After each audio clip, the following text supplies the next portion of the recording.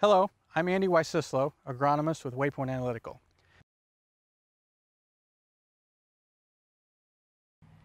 Collecting plant tissue samples in most cases falls under two categories. First would be collecting a sample to diagnose an obvious problem.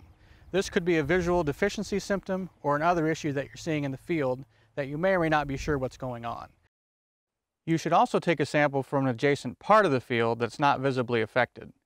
This allows you to compare the two results and determine if the same problem exists elsewhere, but at a lower level that's not yet obvious.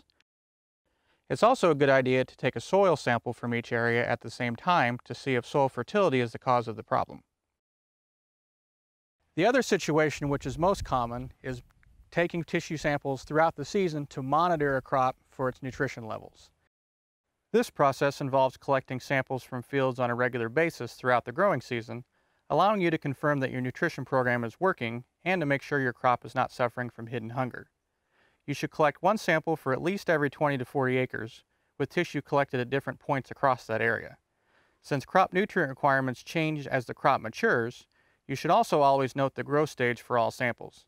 This way we can give you the proper nutrient sufficiency ranges on your reports.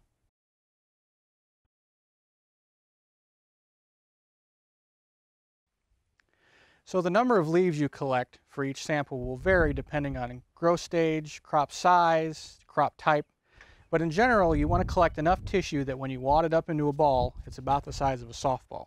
That will give us enough tissue to analyze in the lab because most of your crop is water, and when we dry it, it shrinks down into a smaller amount. So after you've collected the tissue, you want to make sure you put it in a paper bag.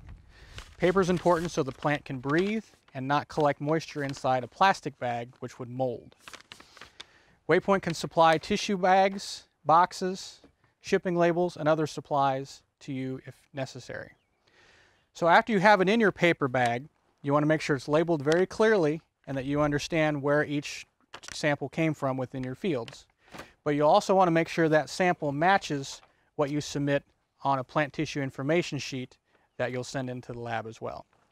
So after all that is completed, you'll put your samples and your paperwork in the box and ship it to your nearest Waypoint lab. You can find your nearest lab as well as other information on tissue sampling and other agronomy tips at our website, www.waypointanalytical.com.